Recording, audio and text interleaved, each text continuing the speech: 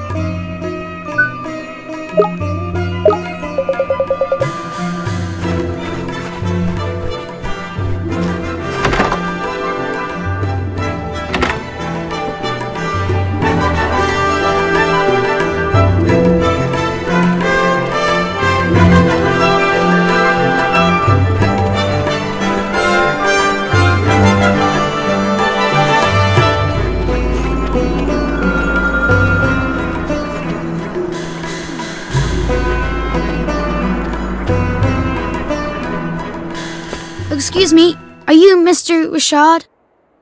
Yes, I am. Mr. Rashad, sir, I need you to teach me magic. I need you to teach me the most powerful spells there are, so I can defeat Shadar. Defeat Shadar? You? Yes, sir. Your journey has been wasted. I no longer practice the magic arts. Huh? But why not? I thought you were one of the 4 great sages who knows everything there is to know about magic. It matters not what I was. I use magic no more.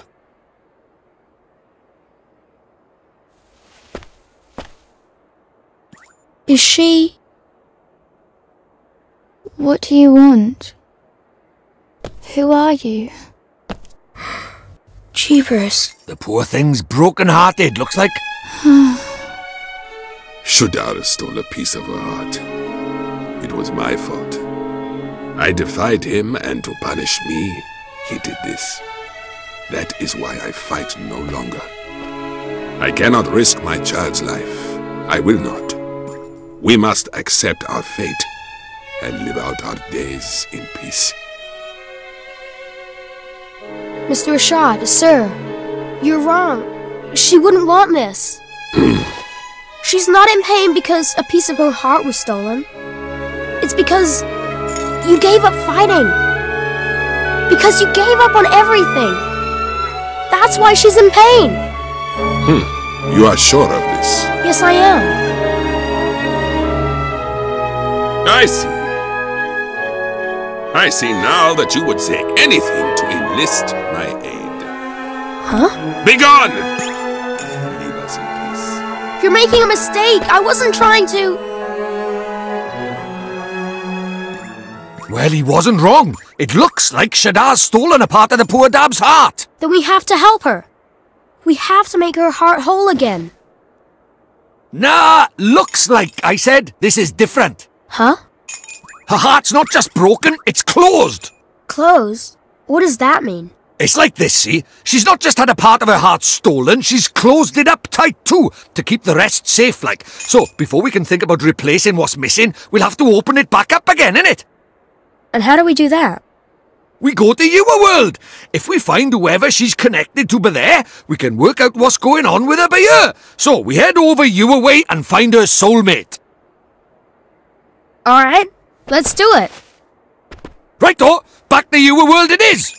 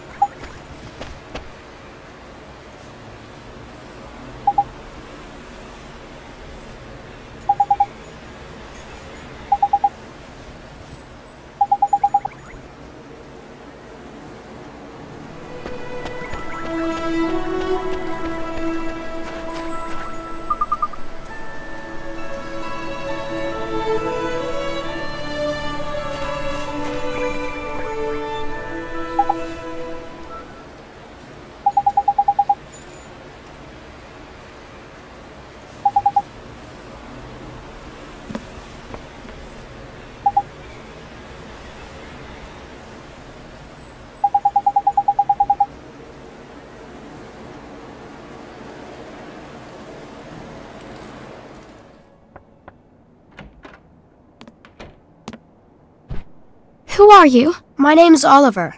Don't worry, I'm not crazy. I'm a kid from right here in Motorville. Just like you. I know. I've seen you. You have? I'm sick. I can't leave this room. If I go outside, it hurts. So all I can do is look out at the world from my window. That's why they call her Stary Mary. Shh!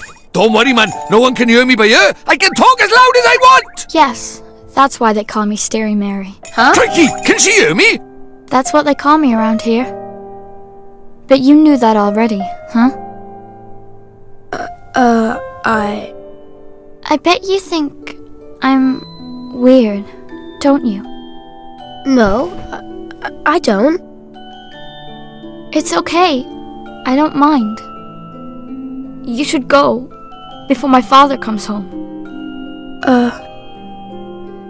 Oi, come here a sec. This is proper weird. I've looked as hard as I know how, but she doesn't seem sick at all. She's as fit as a fiddle, in fact. You mean you can tell? I'm Lord High Lord of the Fairies, and of course I can tell. So what is wrong with her? Well, whatever sickness she had might be gone, but something still got a hold over the poor dab. What is it? Oh, nothing. I'm gonna come see you again. Okay, Myrtle? Huh? Well, if you can't leave your room, I'll come to you instead. That way we can be friends. How does that sound? Oliver, you can't. Huh? My father won't allow it. You should leave. But Myrtle,